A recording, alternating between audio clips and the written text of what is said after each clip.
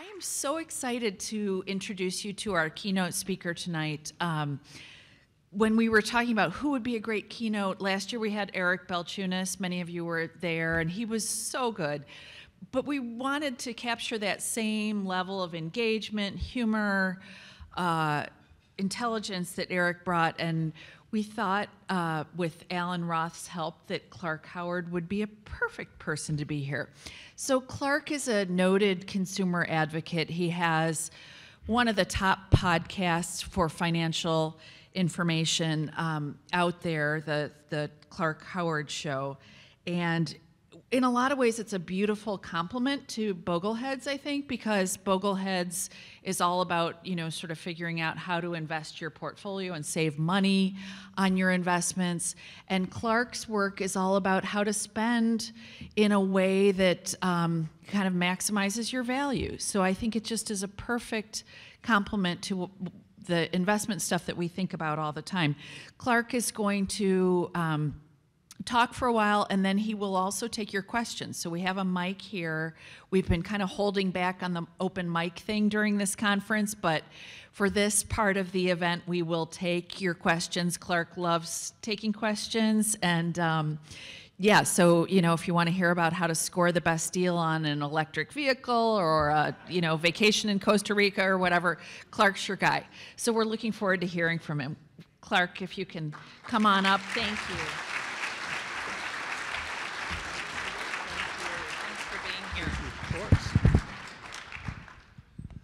Y'all ready for some fun? So it's so exciting for me to be in this room with people who are also frugal. But I will tell you, I am not frugal, I am cheap.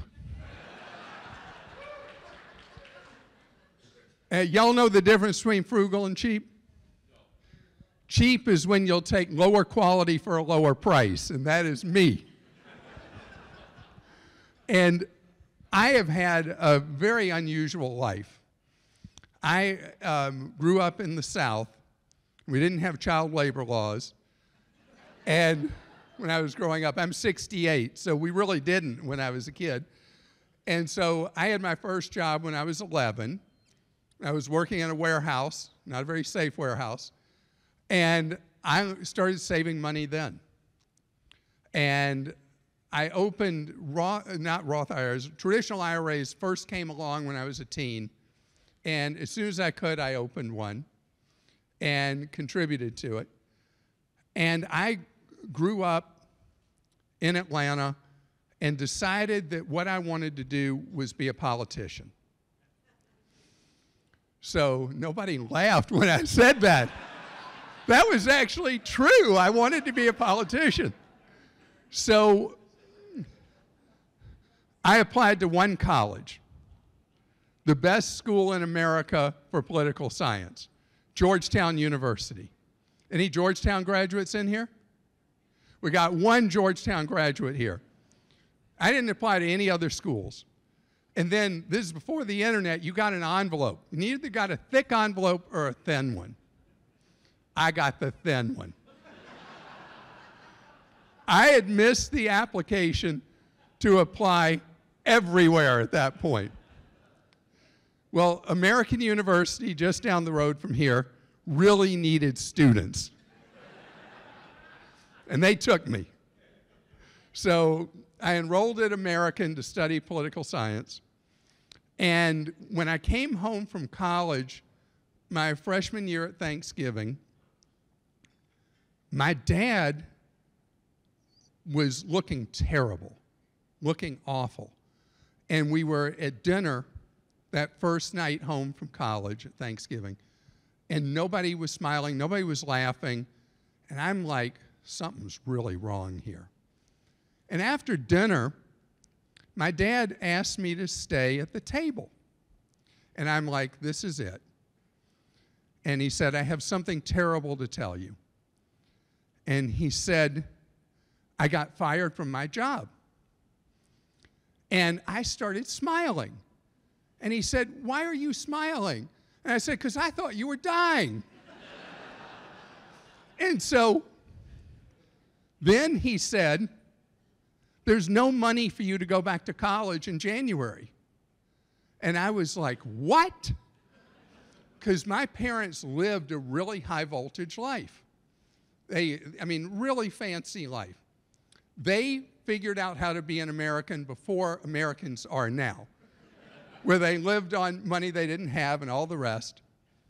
And so this was one of the most important events in my life, was what happened with my dad. And after a few years, my parents got back on their feet. But American turned out to be the luckiest break for me, because most of the students at American were night students. They worked full time and went to college at night.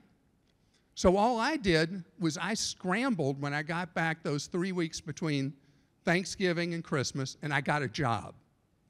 And I got a job as, I don't know if this term will mean anything to anybody. I was a GS4 with the federal government. Nobody's ever met a GS4.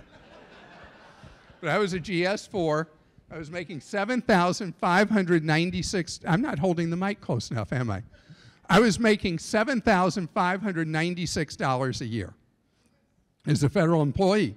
Well, American was $2,400 a year, and I rented a really terrible apartment with a friend, and my rent was $124.50 a month. So I was able to work full-time, go to college at night, get a degree, have not a penny of student loan debt, and get my degree. You can't do that now. I mean, you go to American now, and 4 years is $300,000. But back then, we didn't have all these fancy campuses and all the big expense. And so I was able to get my degree. But what happened was it changed me. And I resolved I was never going to live my life like my parents handled money. And something happens to you as a teenager. I don't know if anybody in this room had something happen to them as a teenager, but it changes you. It changes you if something traumatic happens when you're a teen. And so I resolved that I was going to live on every other paycheck. And so I saved starting at 20 years old, because that's when I graduated from American. I lived on every other paycheck. And grad school I got paid for free, because I left the government. I was a GS5 by then, for those of you who know what that is. And I got a job at IBM as a bill collector. And they paid for my grad school. And I actually did okay as a bill collector, but I hated the job. So as soon as I finished grad school, I quit. But anyway, I got my master's degree for nothing in business. Because the truth is, after 3 years with the federal government, it wasn't for me. And I decided politics wasn't my thing.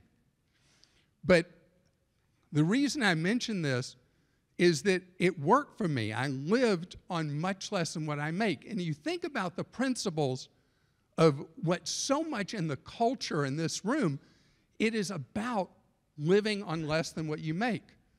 I deal with consumers every day on the podcast, radio, TV, wherever. We do websites and all this stuff.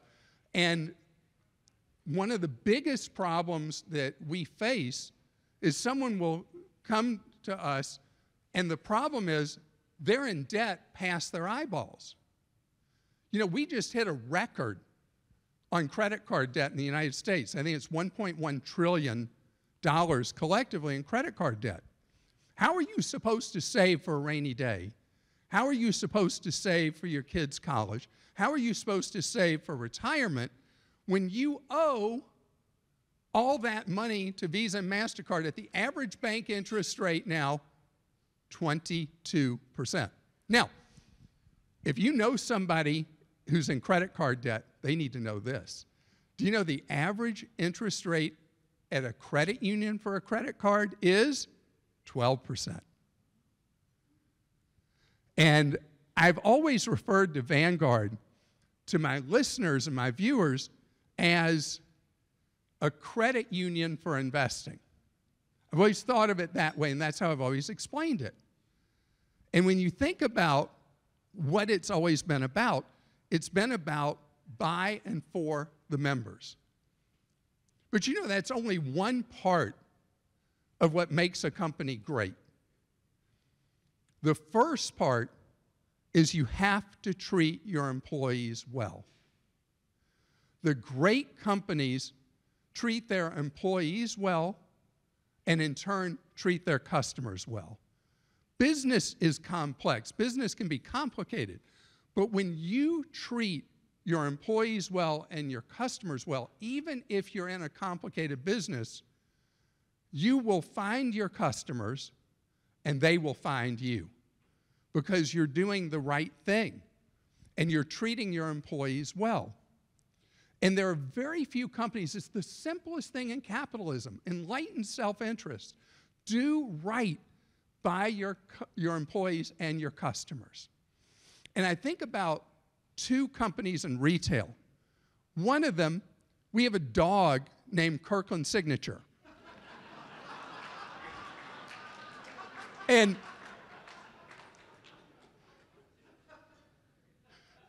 you think I'm kidding? No. The deal is my wife gets to have dogs, but I get to name them. So we used to have a dog named Costco Wholesale, and unfortunately, she's passed away. So now we have Kirkland Signature. And do you know that Kirkland Signature will sell $60 billion as a brand in 23? One of the world's most successful brand names. It's not even a brand name. But Costco pays their employees incredibly well, gives part-timers full health benefits, has a markup on the merchandise in the store of 14% unless it's Kirkland Signature, when it's 15%. Everything they're about is value. And they are now the third largest retailer in the world, I think. From nothing. They started in 1984 or 3. And they are this monstrously large company. And they've done it because they treat their employees well and they treat their customers well. Now, I'm a Sam's Club member as well. Do we have any Sam's Club members? Do we have any Sam's Club members that are also Costco members? Raise your hand. Okay, so let's take a trip down each store's checkout. So you're in Costco, and you get at the front, and they're checking you out. They have 2 people working each register, and they're hustling. And if they've got a price problem, there's not a SKU, not a barcode on something, one of those Costco people takes the item, runs back. You tell them where you think you found it in the store. They run back there, and they find it, and they run back to the front. What do they do at Sam's Club when you get to the front and the item doesn't have a SKU on it or doesn't ring up? They'll say, this doesn't have a SKU. And they look at you like, what are you going to do about it? It's got to be both. You've got to take care of the employee so they can take care of the customer. And that's the thing. It's easy. It's simple. Business is hard. But we make it harder in capitalism than we need to because we forget that. I believe that Walmart, the parent company of Sam's Club, is one of the greatest anti-poverty programs in the history of the world. That they have the most efficient distribution system for consumer goods of anybody on planet Earth. And the prices are great and all that. But they only do half of it. They only do half of it. They do the pricing right. They don't treat the employees right. And that's why when you go to Sam's Club, which they own, or you go to a Walmart, it's just really a difficult experience for the employees working there and the customers buying there. And so that's the thing. You think about can anybody name another company that you think does that combination? Vanguard, and we've got also my Costco people, Chick-fil-A. All right, who knows the history of why Chick-fil-A does a better job at their stores than any other fast food restaurant other than Culver's. If anybody knows Culver's from the Midwest. Which custard do you like best at Culver's? I like the butter burger with Swiss cheese. Okay, so what is the magic, and this is a capitalist thing, what is the magic of Chick-fil-A and Culver's? Who knows how they operate? That make them better than everybody else in fast food. And we have a mic right here if somebody knows the story. They give the Sundays off? It's not the Sundays off. Culver's is 7 days a week. Who said it? Who just said it? You said, will you stand up? Say it so everybody can hear you on the mic. They're not franchise. That is exactly right. If you look at the capitalist arrangement between a McDonald's store like the one across here and McDonald's corporate in Illinois, the franchise and the store are arch rivals with each other, right? Because all McDonald's wants is they want their royalties. And all the store wants is they want to make money. But McDonald's is always forcing the operators into all these discounts they don't want to do and hours they have to be open, and it's an adversarial relationship. And now the states all have these franchise laws where McDonald's and all the other owners of franchises can't kick out a bad operator. Chick-fil-A and Culver's, the way they do it is you're an operator. You don't have to put any money in. You operate that store at their pleasure. If they decide you're not performing or you're not treating your employees well, you're out instantly. And the employee operator and the company split the profits 50-50. The interests are aligned. Chick-fil-A sells something like $5.7 million per location. A Burger King right now might do $500,000 a location. And it's because they got the incentives right, the motivation. The employees are motivated to be there. They are treated well. They're given college scholarship money if they're in high school. This isn't hard. You just treat people right. And I have done it in my own life, my own business. I have 44 employees with my company. And what I do for my employees is each year I do 3 special things. One, I take them on a shopping spree every Christmas based on our profits. They're given money in Costco, and they're given 1 hour to run around and spend it.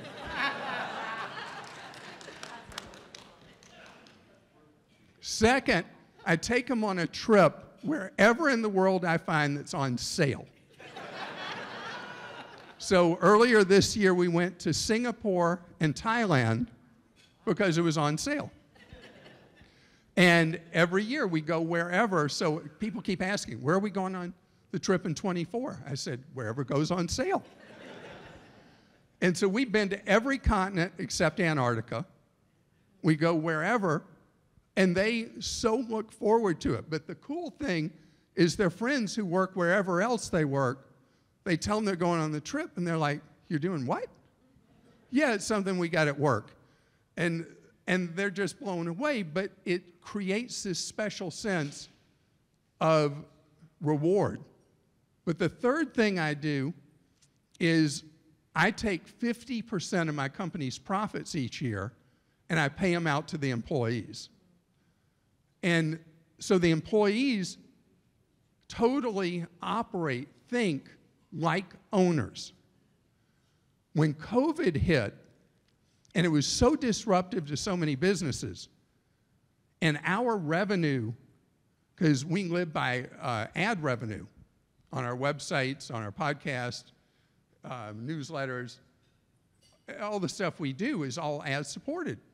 Well, those of you who are in ad supported businesses, we were dying when COVID happened. Not literally, thank goodness, but Anyway, financially we were, and there we were in April, May, June, and suddenly we didn't have money coming in.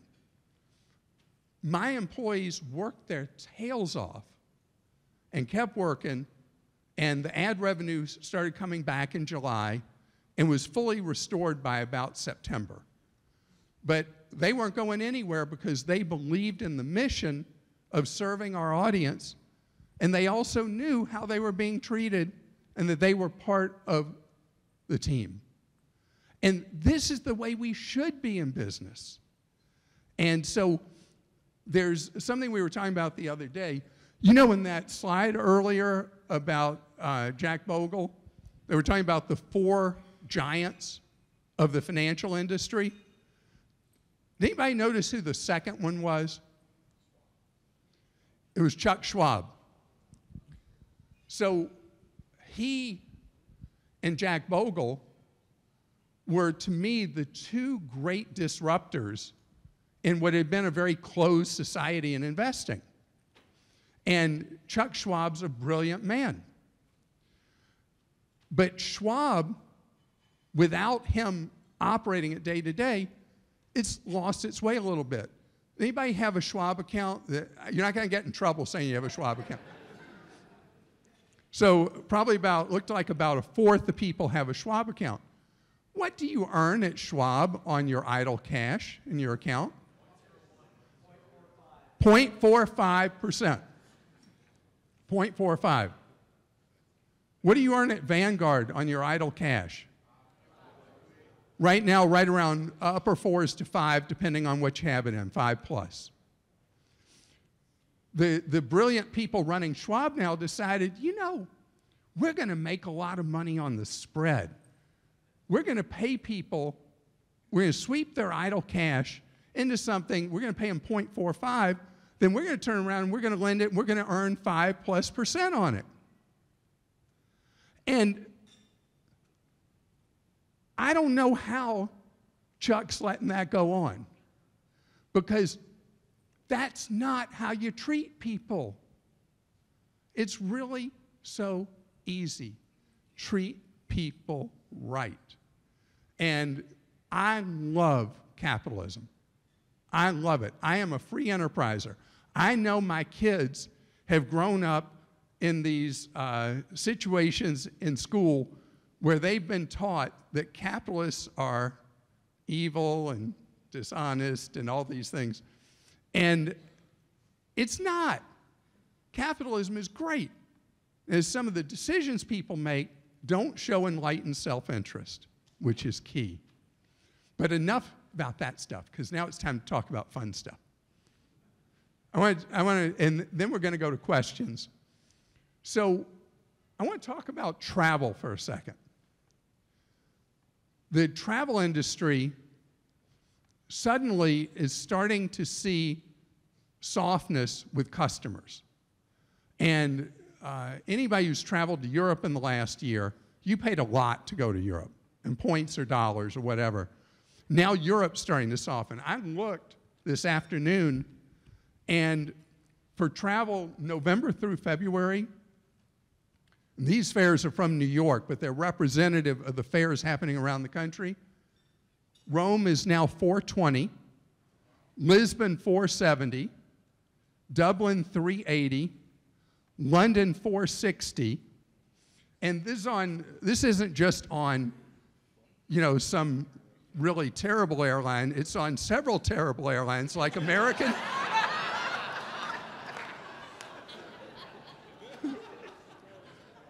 American, United, Delta, Lufthansa, British Airways, Air Canada, and there are sales all over the place.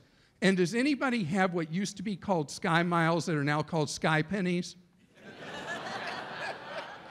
So those of you with Sky Pennies, Delta, you know, is really getting a lot of bad wave of publicity.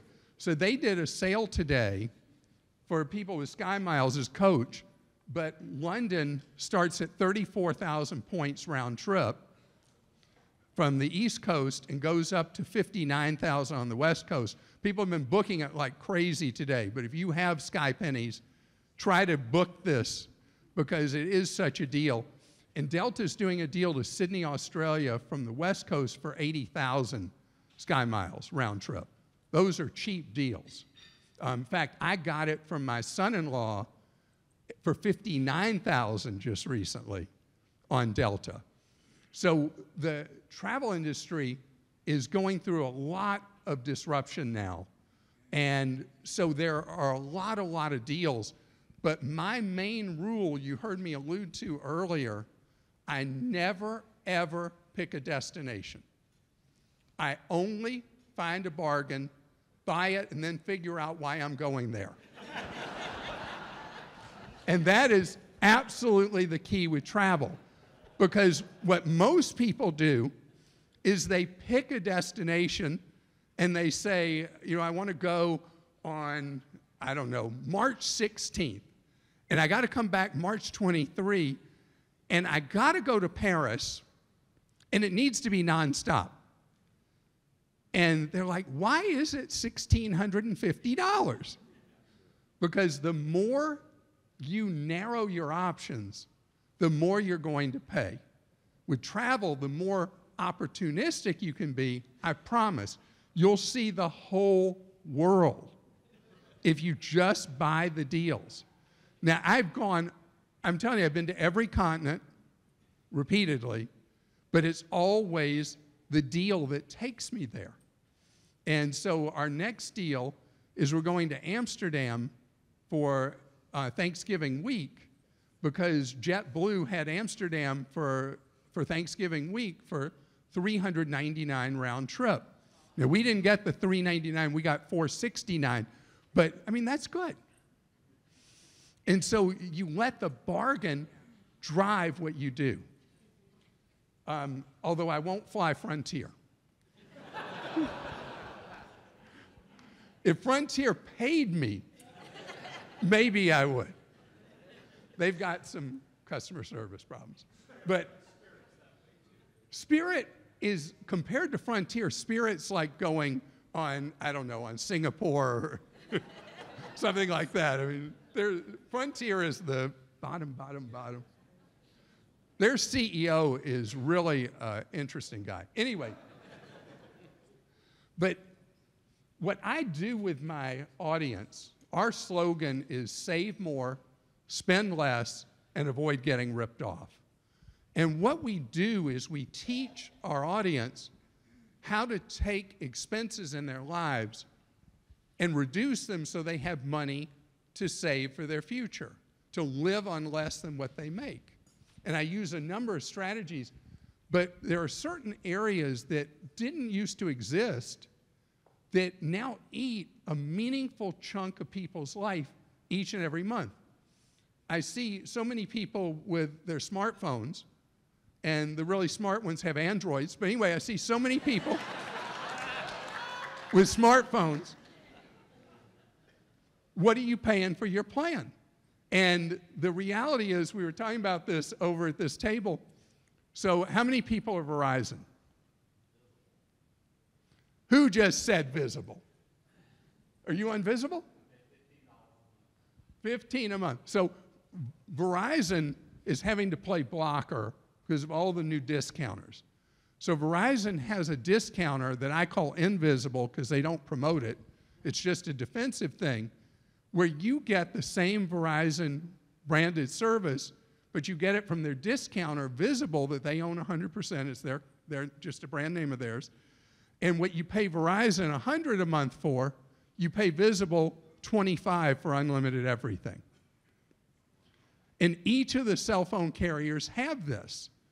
No, AT&T has Cricket, T-Mobile has Metro, and so they all have these blockers that are defensive, that are geared really towards people under 35, but there's no reason any of us can't use these services, and you're on the same exact network, same towers, same everything, and these companies are owned, they're not companies, they're just brand names of each of the big ones.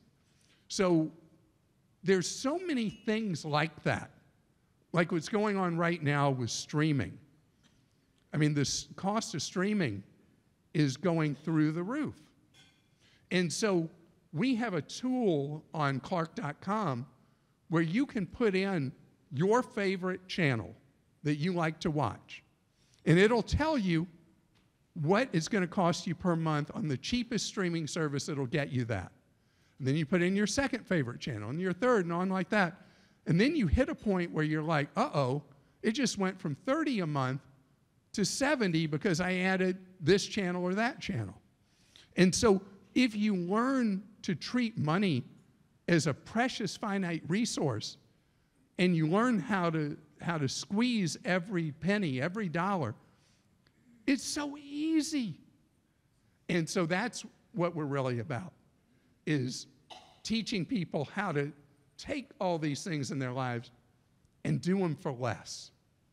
And you don't have to do what I do, lower quality for a lower price. You can stick with good quality and still get a better price.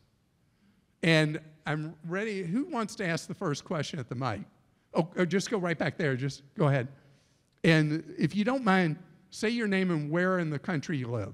Because the geographical dispersion and diversity of this group is amazing, where everybody's all from. Tikon Pichai from Greenville, South Carolina. Do you have a job or an internship?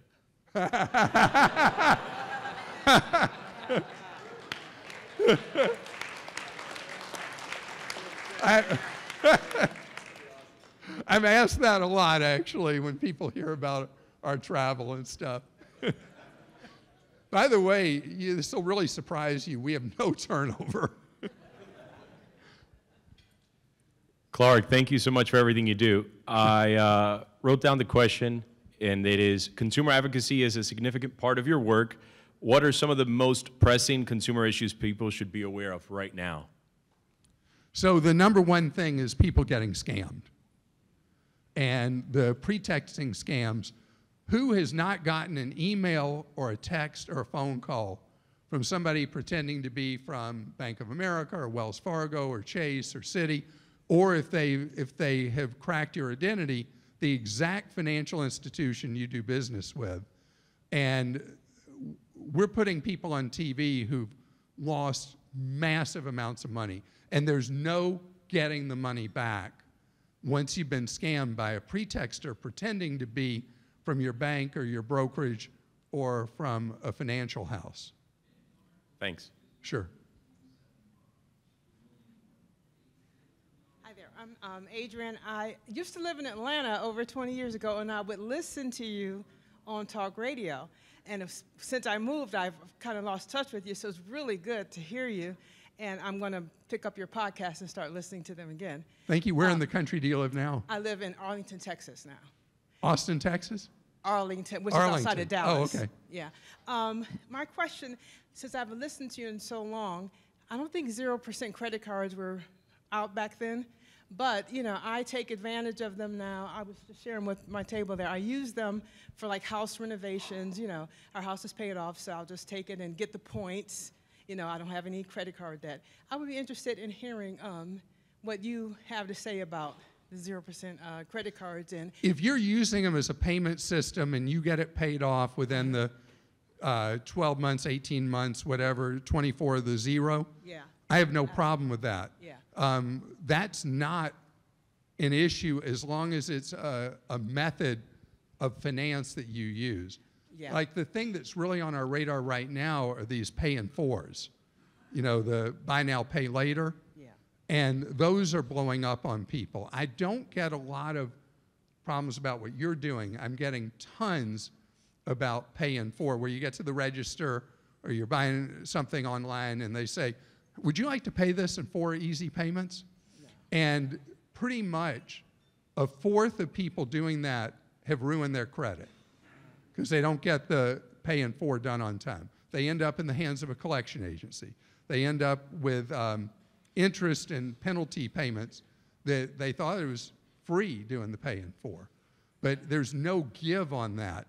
In your case, you know you're getting 6 months, 12 months, 18, whatever it is you're getting Yeah. on the 0% intro on it, so that's fine. Yeah, that's how, absolutely, I'm a Boglehead, so that's how we do it. We, if, like say, for example, if I'm getting a new air conditioner, and it's $10,000. If they're going to charge me a fee to use a credit card, then we just pay cash. Right. But if I can do it with 0% and get the reward and then just pay it right off, then we will just do it Now, that do you way. need a new AC? Because if you do, get a heat pump instead of AC. Oh, I've got to start back to Much listening more. to you. Much more economical, and you can get big federal tax credits right now. I'll be back to listening to you. Thank you. Hello, Clark. Hi. Where are I'm you Rob. from? I'm Rob from Colorado Springs, and I didn't. Y'all know each other? This guy's from Colorado We Springs. actually too. met once, a Okay. few years back. So I didn't save the easy question for you. I got a hard one. I'd like to talk about health insurance for those who are retiring before Medicare eligibility. You know, your choices are Cobra, maybe. Don't do and- Cobra now. Okay, that's a good piece of advice. And the Affordable Health Care Act, ACA, which often leads to very narrow networks, no out-of-state coverage for those of us who like to travel. This seems like a tough nut to crack. Yeah, so what I've recommended for people who are 50 plus up to 64 is that you do an HSA eligible high deductible plan on healthcare.gov. Because if you do the HSA eligible high deductible plan, usually you're not going to be restricted on network like you are in a traditional plan that you would buy on healthcare.gov. The networks in a lot of places, you're in Colorado Springs, your network's going to be much more narrow than it would be for somebody in Denver. Yes. Or somebody in Phoenix. So it's tough for you, and that's why I would look through the choices and see if you can find an HSA eligible high deductible that allows you the freedom to go where you want. Okay. Thank you, And Clark. by the way, for the HSA money, don't put it in some terrible savings account, HSA savings account. You can invest that money. And I don't know if there are lightning bolts in here. Fidelity is doing the best job I know of on investments for HSA money. Well, What's Mike- that? yeah. That's right. Yeah, you get a tax deduction up front, it grows tax-free, and you spend it tax-free. Yep. The company I work for already chose Fidelity for our HSA. Thank you. Sure.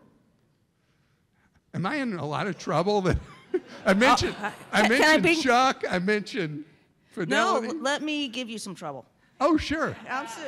I'm the site administrator. I'm Lady Geek from the Philadelphia area. As soon as you said avoid Cobra, that hit an alarm bell with me. Last year, a year before, I was in the same situation. I retired, but I was not eligible. I didn't want to go on ACA for a while, so I went on Cobra. Why would I go on Cobra? It was cheaper, actually, because I work with a medical insurance broker. They are fantastic. Not a life insurance, a medical insurance broker. They're all over the place. It's a guy I've been dealing with for years. What he made me aware of is that of course, Cobra, you pay your share plus the employer share plus 2% administrative fee for 18 months. What he told me was that the policy premiums paid by the employer are based on the average age of the workforce. So your workforce average age is like 30s. So I am like 60-something. Okay, I'm going to get 65 next month. Oh, my God. So I actually checked. He gave me the rate sheets for the Philadelphia area insurance. And I compared the rate sheets for someone 60 in the ACA marketplace versus the Cobra cost. It was a little more than half to be on Cobra. It was a huge, huge savings. So I went on I'm Cobra. so interested in hearing that because I've not heard that before, so I appreciate the correction from you. Yeah, so be careful. So first of all, yeah, because you're dealing here, you want to give general advice, of course, but the advantage of having an insurance agent for something, it doesn't hurt to do yourself, but to have someone with that level of experience, I called him up and said, and it was like an instant answer. I said, why?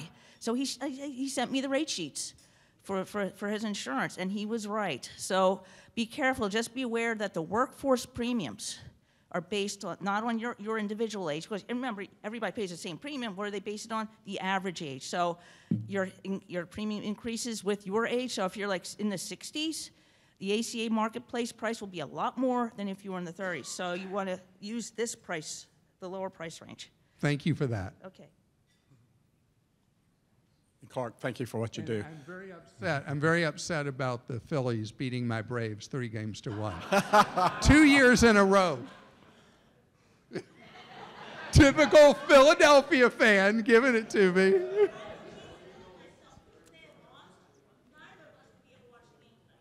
Okay. Thanks, Clark. I do listen to your podcast, and I think you do something for us instead of something to us, and so kind of like the consumer advocate. Richard Boyd from Lexington, South Carolina. I've run a business for 40 years, and like many people have the sky pennies, but have collected a lot of air miles over the years that I'm really was saving for personal when it wasn't business to use. And you read the points guy, you read these folks about how you can take advantage of the best air miles award points. And so about a year ago, Forbes ran an article on the top 10 points concierge people that'll do it for you. For like $200, they'll search out the best flights to Amsterdam or to London if you're not finding the cheapest fare that's on sale, which works, and I appreciate that. And I used it, and it was fantastic. I didn't know if you'd had any interest in that. What they ended up telling me was, are you willing to reposition? Because Charlotte is not a very friendly airport to use air miles, and it'll cost you twice as much. But I can get you business class to Amsterdam for 52,000 miles versus out of Charlotte for 100,000 miles. And so those points concierge, I don't have the bandwidth to search. Although I think they've got a Ward Hacker now that you can do it on your own. But I don't know if you had any input. Well, I'm glad you mentioned that, because I meant to mention that earlier and I forgot. That there was a new extensive study that found that international airfares to Europe are much, much, much cheaper out of New York on average versus anywhere else. The second cheapest city to fly out of is Boston. But I can't fly out of Boston because the Patriots beat my Falcons in the Super Bowl. But it is true that the departure point matters so much, and we do this a lot where we go to the gateway. We're going to Australia in January, and the fare out of LAX was so much cheaper than going from back east that I bought tickets on Southwest to the West Coast, and then we're getting on Delta at LA, and the savings for 5 of us were just unbelievably different. Yeah. So yeah, the departure point gateway for international is everything, whether you're using points or using dollars. Yeah, the point.me was the one website was highly recommended in terms of if you wanted to book with your air miles and didn't want to have to Point.me. I'll check it out. I've not looked at that one. Yeah, thank you. Hi, Gauri Mukherjee, Gauri from New York City. Thanks for your work and sharing your insights. So it seems a lot of Bogleheads are hardwired to be frugal, meaning they didn't have to learn it, they weren't taught it, it's personal preference. And conversely, a lot of people seem to be indiscriminately spenders in a hardwired way. What have you seen to effectively help folks transfer from the latter to the former? So the earlier you can do it, like with my kids, I required all 3 of my kids to get a regular, real job when they turned 15. And one of them worked retail, the other 2 worked restaurants. And my son was also a lifeguard in addition to that. And then I offered each of them what we call the mommy-daddy match on a Roth IRA, because a kid doesn't have to pay rent, doesn't have to pay mortgage, doesn't have any of the normal expenses. They just blow the money. So what I told each of my kids, and I recommend this to anybody if you've got kids that are young or grandkids that are young, that you offer them an incentive to save money that they're earning. And whatever they save, let's say they make $2,000 at a job, and so they're eligible to do $2,000 a Roth that year. So they give me 1,000, I match it with 1,000. They've got 2,000 in the Roth. And all three of my kids are totally into it. And I remember my oldest daughter was a freshman in college, and one of her, I don't know if it was personal finance or economics or whatever. And so the professor was asking, the instructor was asking, so what should someone do to save for the future? And my daughter raised her hand and says, well, they should do a Roth IRA. And all the other students are looking at her like, you are one big loser. You know, what are you talking about? But the point is, she was a winner, and she learned it, and it was in her head. It's got to start young. The younger you can start it, the better.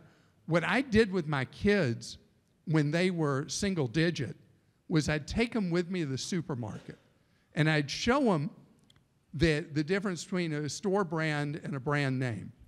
And, you know, the kids, they don't care the consequence that the brand name is more money.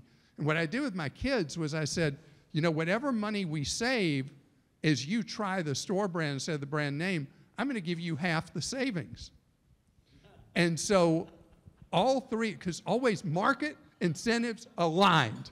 That is it in capitalism. And my kids, you know, two of them are adults now. When they go shopping, they're always buying store brand. And my middle child loves Aldi, so I really love her more than the other two. And so it is something that has to be taught young. Now, somebody later in life, if they're a spender, it has to be School of Hard Knocks. You know, they have to, people don't change once they have habits in place until they're ready. But there's one thing I recommend to people who can't ever seem to save a dollar. I try to get them to save 1 cent of every dollar they make. And every 6 months, step it up another cent. And in 5 years, I'll have them at a dime of every dollar that they're saving, because people don't miss it 1 penny at a time. And it's all about building habits and routines. Great, thank you. Sure. Hi, Clark. We got back-to-back New York City here. I'm Jeremy Zucchi. So for me, Which borough? Manhattan. Yeah, me too.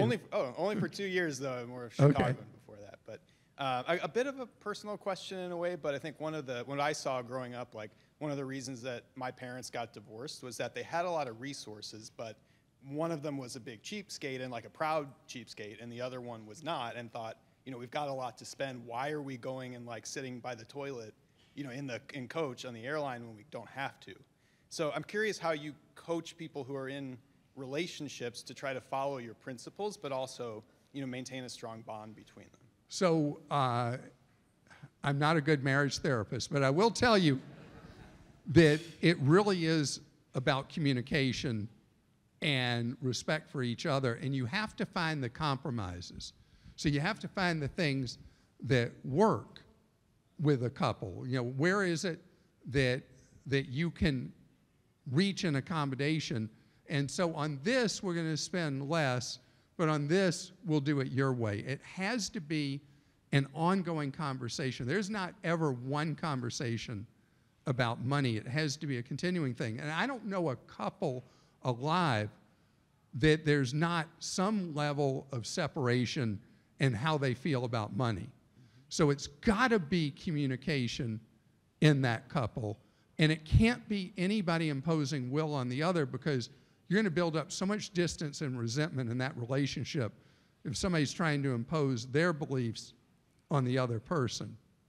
And usually the stronger personality will impose, but then the person who's not as strong will resent, and it builds distance and that separation.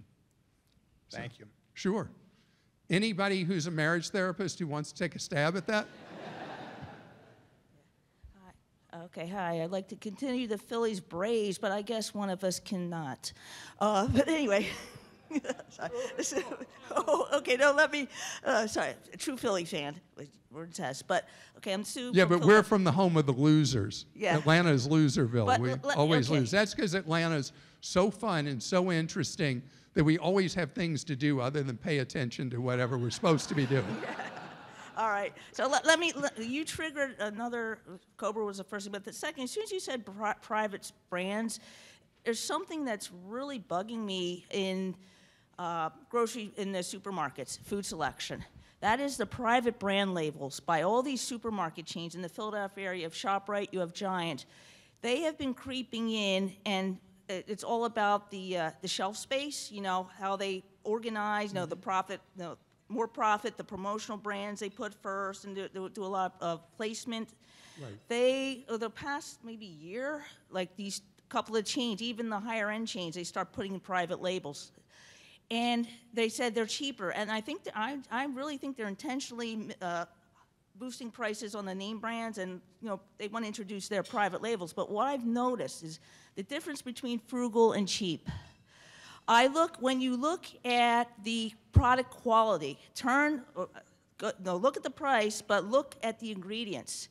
Like all the spaghetti sauces, they all have high fructose sugar, lower quality corn syrup, cheaper substitutes, lower quality of the product itself. So it just bothers me that they're encroaching on the premium market space, the shelf space, to put their best, and they're removing the commercial brand, the brand name stuff. So I am actively avoiding private label brands simply because the quality, and I can taste the difference. I just notice it. Like I will pay, like the spaghetti sauce is the real stuff that doesn't have sugar in it. It is much better. So, like say the point of being a Bogleheads, you're frugal, but you need to spend on stuff you want, not stuff you need. So if you want, so I want better quality food. So I will buy. I'm avoiding private label brands so I can buy the name brand to get what I like. So I would say in rebuttal that it is up to the retailer to have private label of a quality that people buy it, they're happy with it, and they buy it again. When you buy a private label that you're happy with, you win and the retailer wins, the supermarket wins, because they're making a higher margin on that, and you're buying it at a lower price. And so it's not to their incentive to sell you garbage ingredients in a private label. Now, you're looking at the labels, you're seeing garbage, but that is not what the industry's really trying to do generally. Yeah, but I just see them, each store has their own brand encroaching on that. And you're But right. It depends on the store and how they do it. Yeah, of course, it's a balance, but I'm just pointing that out because this is what I'm seeing. It's a consumer area that I just don't like All right, so do you shop at Whole Paycheck? No, it's not in our area. All right, so people who shop at Whole Paycheck, the 365 brand is really good. The ingredients are solid, and it takes something that's 4 times the cost it would be somewhere else to only 2.5 times the cost of what it would be at another store.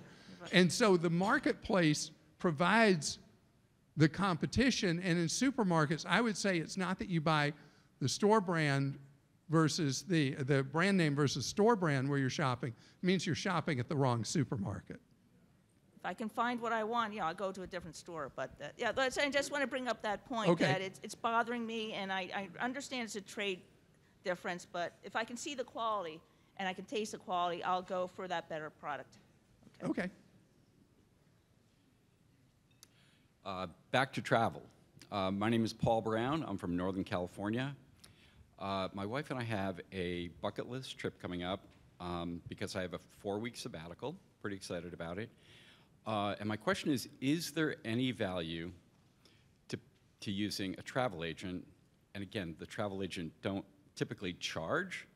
Yeah, they do. They charge an hourly rate now. If you use a sophisticated travel agent, you're going to be paying him or her like you'd pay someone for financial advice who's in this room, or you pay a lawyer or an accountant. You're going to pay them for their expertise and a rate per hour for being knowledgeable about the destination and making your trip really great. Where is it you're planning on to go on this bucket list trip? I'll see you in Australia in January. All right.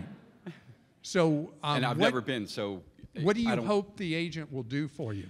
Put a package together that gives us the experience that we want. So we're going to do Australia, New Zealand. So yeah. So you and I've never been. So and you live Bay Area. Yeah. So Bay Area, you'll have no trouble finding someone who's got high certification as a leisure agent, what used to be called a CTC, Certified Travel Consultant. They use a different term for it now, but it's a professional designation. And you'll be able to find someone and ask them, how many times have you been to Australia? How many people have you sent to Australia? And a good, experienced, knowledgeable agent will ask you a lot of questions about you, what you enjoy doing, what kind of meals you eat out, how important this, that, or the other is. They'll interview you first to make sure they're putting together the right kind of trip for you. Great, thank you. Now, on the other hand, with my family going, we have nothing planned. We're just going to land and we just wing it. So it's a different style of travel. Have a great time, by the way. Hi, Clark. Thank you for being here tonight. My name is Brian. I'm from Vienna, Virginia, right across the Potomac River. Since we're very close to DC, I'm going to ask you this open question. If you were a congressional staffer and could champion the consumer policies of your choice, what would you choose and why? Thank you. What would I fix? Yes. In terms of consumers? I think, well, right now there's federal law that gives the airlines pretty much leeway to do whatever they want. And I've been on a slow burn about we as taxpayers bailing out the airlines after September 11th, 01. Then we bailed them out again during COVID, gave them billions of dollars with no responsibility to pay it back. And then they treat consumers so badly. I want us to have a law like they have in Europe that if they disrupt your plans, they have to pay you.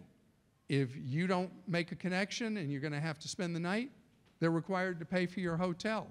If you're delayed so much time, they have to pay you compensation. And it has made the airlines in Europe much more honest, and they run more efficient operations than we do in the United States. So that's because I travel so much, you asked me self-interest. If I were on Transportation Committee in the House, that is what I would do. I'd have consumer protections with teeth for people who travel.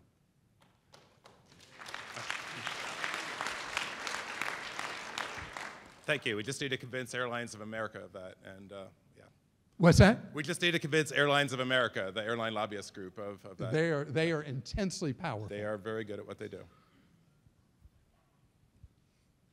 Hi, Clark. I'm Frank from Maryland, and just wanted you to comment on electronic vehicles. I believe is a big push, obviously, with the makers right now, right, rolling out the EVs. Yeah. And will hybrids still be around for a while? Hybrids are going to be around in the world, and there will be quite a few sold in the United States because a lot of the U.S. is so extremely rural that an electric-only vehicle is not necessarily going to be practical till we get to a range of maybe 700-800 miles on electric vehicles. We're not close to that yet. And Toyota believes, and they've been just hammered for this by environmentalists, but I think Toyota's right. There's going to be a big market in the world because automobiles are a worldwide market. It's not just us. It's not just, any particular country. They sell worldwide. And there are going to be a lot of places in the world that there's not reliable electricity supplies and the rest. And so I think there's going to be a continuing role for hybrids for at least a generation moving forward. Now, I've driven an electric vehicle since 2011. I first drove a Nissan Leaf. Did anybody else do that? What was the range on yours? Mine dropped to 35 miles total range after a while. You're really getting 80 miles? How about you? How many? Wow. So I now drive a Tesla that goes 344 miles on a charge. So electric vehicles are so much fun to drive. Forget the environmental thing. I mean, if you want to be environmentalist, fine. But they are so much more fun to drive than gas engine vehicles. It's nuts how much fun they are to drive. It's like a whole different thing. Especially if you get the Plaid Plus, huh? So I'm not getting a Plaid because I have a teenage son. There will be no plaid in our household. If you don't know the plaid, it's the world's fastest production vehicle at 1.9 seconds, 0 to 60. There is one $5 million car called the Rimac or something, Rimac, that's faster. Oh, how many of those do you have? Just, okay. Jim Dolly, Sandy, Utah. A lot of us are pretty frugal. Many of us are wealthy at this point, partly because we've been frugal our whole lives. At what point does it make sense to not spend the time and hassle shopping for the deal? Because we don't need the money. So something we didn't talk about is I retired the first time I was 31 and never intended to work again. And I've always been just, at this point, wired so solidly that way that I just can't seem to let go of that. But I did make a deal with my wife. Now, I am about to blow all my credibility, so if you're ready. So I fly every week, pretty much for work every week. And I fly Southwest, so I get the companion pass. I've had the companion pass since 2006. And my wife flies with me free everywhere we go. Whenever she goes with me, her fare, it's not really free. We have to pay $11.20 round trip. But she's free. And she hates Southwest. So we reached a deal that up to 6 times a year, if we go international, she says, lie flat, baby, and we fly business class. Because remember that marriage thing earlier? Life involves compromise and negotiation. And basically whatever she says, that's right. But this was her deal. And you know what I've discovered? I really like flying in one of those lie flat beds in the front of the plane. I think he's getting the last question. You get the last question. Oh, thank you.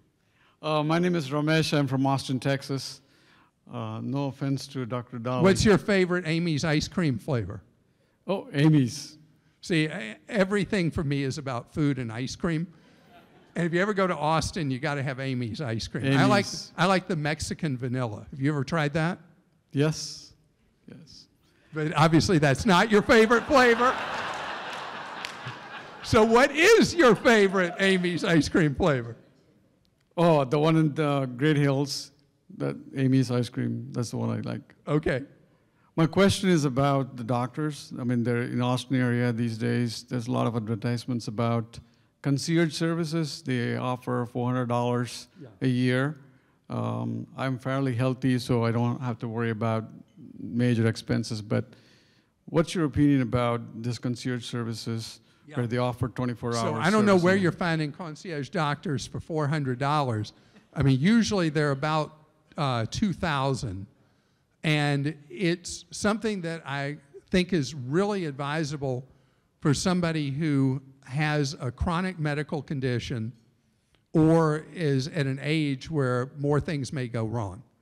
Because with a good concierge doctor, you get same day or next day appointment, and you get visits that are typically booked they block an hour for your time with the doctor.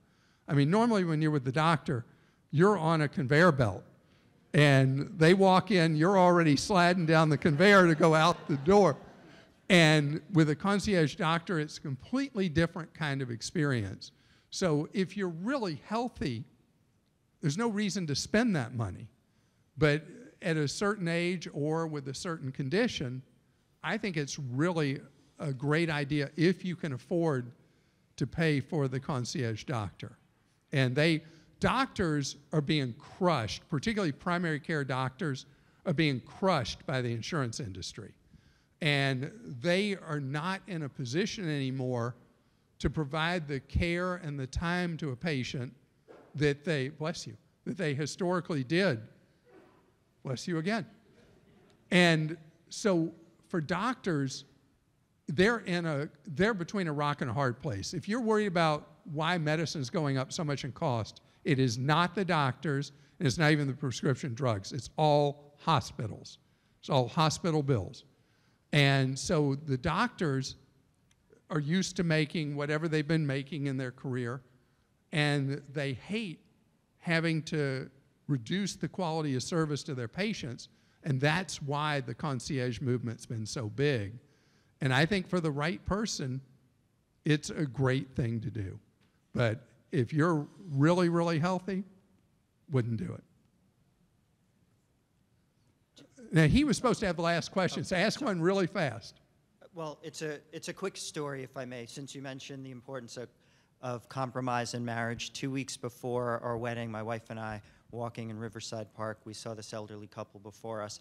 We approached them and said, we're about to get married. You seem like you've been together a while. Do you have any guidance to share with a young couple about to get married? She embraced the question. She went on she spoke for 2 minutes saying, marriage is about compromise, accommodating. You must listen to one another. 2 minutes. I said, thank you, sound advice. I turned to him. What would you like to add, sir? He said these 5 words, always do what she wants. My wife loves that second one. Thank you very much.